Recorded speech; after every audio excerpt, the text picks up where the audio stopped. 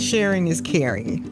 And we could not do what we do if it wasn't for community partners. We are just a group of volunteer residents who had an interest in improving the neighborhood. We want the neighborhood to be beautified. We want the residents to feel comfortable. We want them to be safe. And we want the neighborhood to be proud for people who want to stay here. The Greater Toledo Community Foundation takes pride in connecting people who are philanthropic with the needs in the community so that we can help fund and create change here in Northwest Ohio and Southeast Michigan. When the Jeep plant came down and the city brought everybody together to discuss what would be the future of that site, the communities got involved, the neighborhood leaders, and at that point, we were brought in to help fund, along with other partners, the work that was being done in those neighborhoods to help develop and bring them forward. People that lived in the neighborhood, especially the Old West End, worked at the Jeep plant. So with it coming down and being moved across 75, that had an impact on the economy in that neighborhood and also the well-being of those that lived there. So it was important that as we revitalized that site or decided what the future of that site would be, that we also considered the residents of that neighborhood in that plan. What we wanted to keep doing was positive impact and growth within those communities. And the question at hand was, how do we sustain that? So to make that work in the neighborhood sustainable, that's how we came up with the idea of the Toledo Solar. Economic development is key for communities because the role of economic development practitioners, including looking at opportunities where specifically creating jobs and creating opportunities for existing businesses as well as attracting new businesses. And the role that we take on in economic development, particularly through our various financing programs, have been very instrumental to this community. We acquired the property in 2010. And it's really your entry into Toledo from Michigan and in some parts through Canada, as well as those who are traveling northbound. It was critical for us to ensure that that site had some vibrancy and it represented the core of who we are. As such, we have over 1,200 jobs on the site, which bodes well for us. We knew that upon acquiring the site, there were floodplains in that site that were not conducive for economic activity. We were approached, particularly by the Greater Toledo Community Foundation and others, of the thought process of turning that site into a solar array.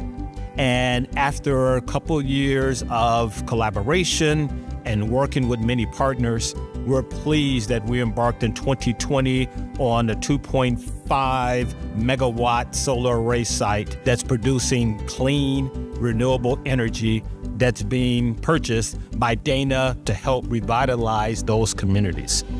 We have a long history of working with the Greater Toledo Community Foundation, so that's how we got involved in the project. It just made sense being a local solar manufacturer for our technology beyond that field when it came to fruition. So we actually donated the solar modules that are part of that array. When you think about what we're actually doing here is taking sunshine and creating revenue that can be applied to grants and put forward in the community. When people drive that loop down 75 and see that array, it actually speaks to Northwest Ohio and the amount of collaboration that we can all do to create good in the community. Dana is a leader in the design and manufacturing of propulsion and energy management systems. This solar array helps drive our commitment to 100% clean energy by 2040. It currently eliminates 1,400 metric tons of CO2 emissions every year, which is the equivalent of eliminating 327 cars off the road every year. Dana has a strong commitment to sustainability, but we also have a strong commitment to the local community. The Greater Toledo Community Foundation is able to reinvest the money from the solar array and reinvest it into the local community through grants. The solar site doesn't have to be unattractive. It can be attractive. Sculpture doesn't have to be at the entrance of some monumental institution. It could be placed somewhere where there's just space that needs something colorful. In 2019, we were approached by Toledo Community Foundation to help zhuzh up, if you might say, the area along the solar array at the old Jeep factory. I took a group of kids through the process of visiting the site. They said, well, why don't we have a drive-by sculpture garden? Because of that initiative, the Solar Array Initiative, we were one of the first people to receive some of the proceeds for that. They bought 11 of our sculptures. It was amazing. When you're able to pay a student for creative work, they see another opportunity for a living outside of a gig that they may not like. There's nothing wrong with loving your work. And we have an agreement over the next 3 years with Toledo Community Foundation to change out those sculptures so people driving by see a little bit of difference every couple of years in the space. It's kind of one of our showrooms. Just keeps feeding the program, and the program will become larger. I hear somebody's doing something with native plants down there, so that might be part of the beautification also. The entire idea behind Wild Toledo is to get more native plants and more habitat out into the Toledo community. We have installed over 140 prairies throughout Northwest Ohio and Southeast Michigan, and we've put them in some spots where you wouldn't really think a prairie would grow. We've done industrial parks, solar arrays, dump mounds, everything and anything. We try to put a prairie there. And what's really rewarding is you start out with this site that has absolutely no use, and you put wildflowers on it that are not only helping the environment, but it also helps the community because it just looks better than a pile of dirt and weeds. On top of the beautification that it brings into any area where you're adding the prairie, the maintenance requirements are a tenth of what even a grass lot would be.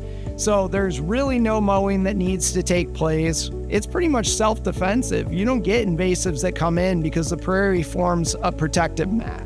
We were approached by the Greater Toledo Community Foundation, and since we had already done a solar array, actually here at the zoo, it seemed like a great idea to add a prairie into this site, and that would be our contribution to this project.